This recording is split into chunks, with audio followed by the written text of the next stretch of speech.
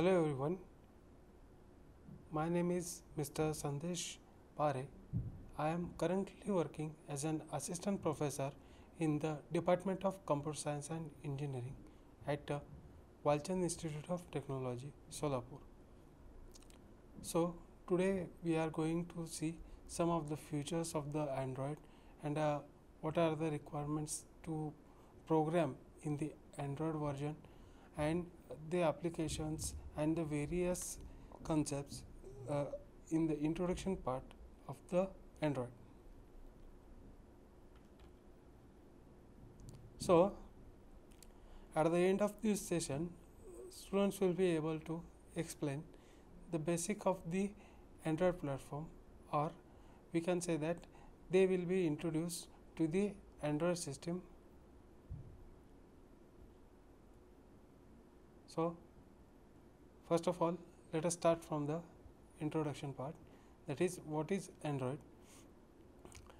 As we can say, the desktop versions are there. We are using the computers in day-to-day life, and to interact with the computers we need the operating system one, because whatever the actions by the user are there, they are not identified by the machine or the system, so that the operating system is required to understand the user action and perform the particular related operation on the system. So that Windows, Linux, these are the some operating systems that are for the desktop. So but for the mobile devices these are not suitable, so it is the requirement of the era that we need to uh, introduce a new operating system for the mobile devices, that is the Android. And the Android is the open source operating system which is used for the mobile devices. Open source means the code of the operating system, it is widely accessible or the modifiable for the whole universe, because whatever code is there individually we can update that, we can modify it, and we can launch the better version of that particular operating system. That's why it is called as the open source. And this operating system is maintained by the Google. And next point is the based on the Linux kernel. We are saying that Linux kernel because first of all it is a open source, and second point is that user processes and kernel processes, these are differentiated just like the Linux part. In the Android also they are get separated from each other just like Linux. Let us start with the overview. First of the apps. So what are the apps is nothing but the one program which is written in the Android. Okay, so one app is containing a many activity, and combinedly they are performing a certain action and a complete uh, activity set, okay, which are for used for one purpose by the user, that is called as the app. And uh, it is composed with the many of the components, okay, means toolbox used while developing it, just like buttons, okay, taskbars. There are number of certain activities going on in the application, so it is made up of different application components. And second one is the widgets.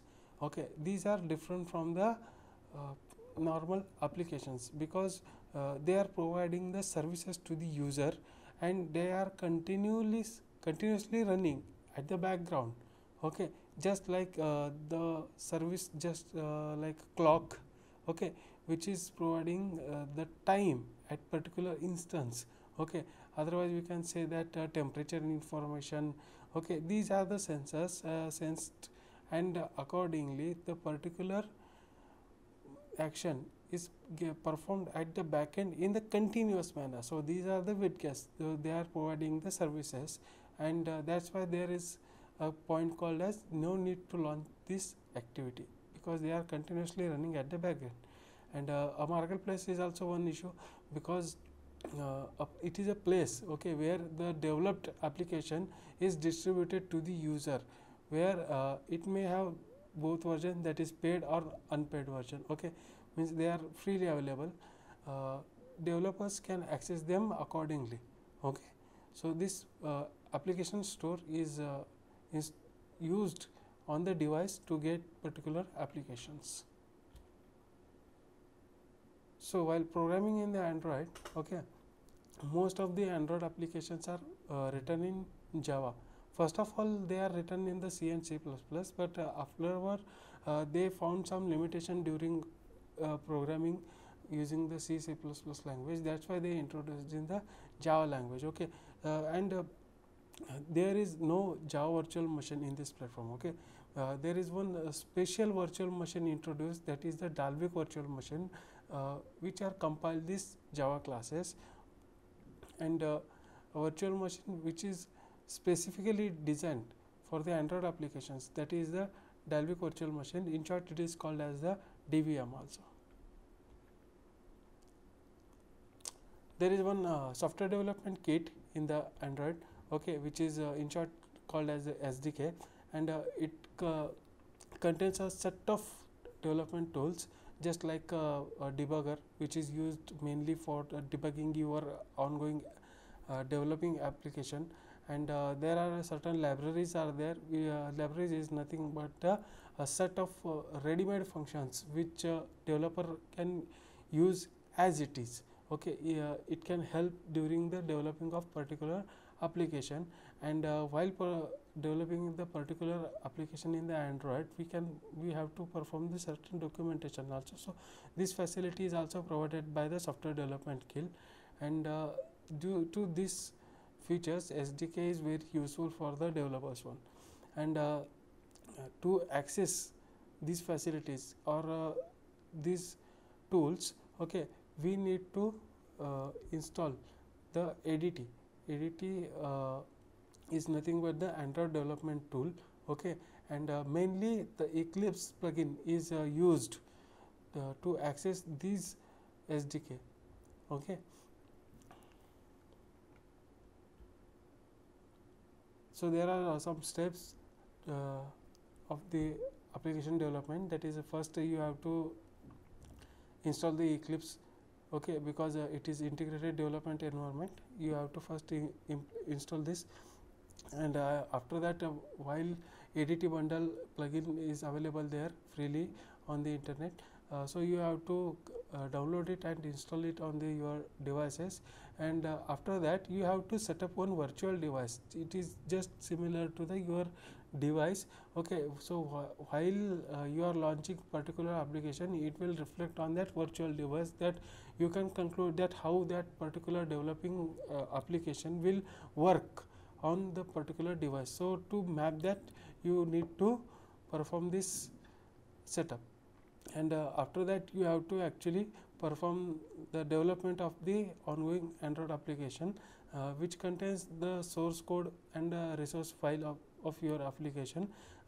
Mainly source code contains the different actions which have to perform during the code run, and resource file contains the different types of the resources, just like the one image file or the particular PDF file, which maybe you can use while developing the particular application.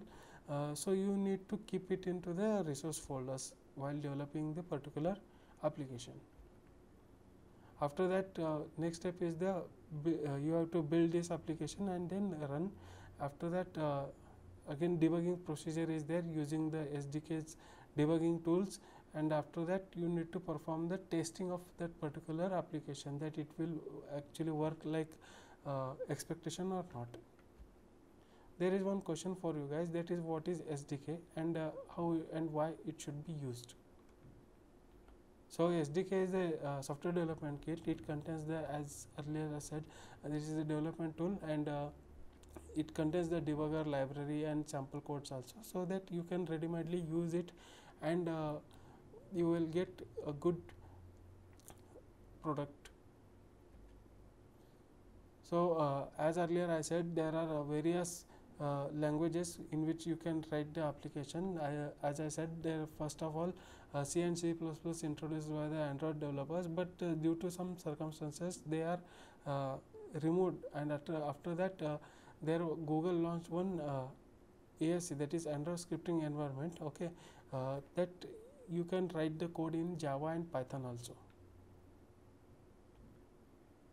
So in 2009 also Google released one specific language called Simple, which is very relevant to the Android developer to develop particular application. That is, it is based on the basic, and it is very easy to learn and use, so that it is comfortable to all the amateur and professional programmers also to use that particular language to write the Android application.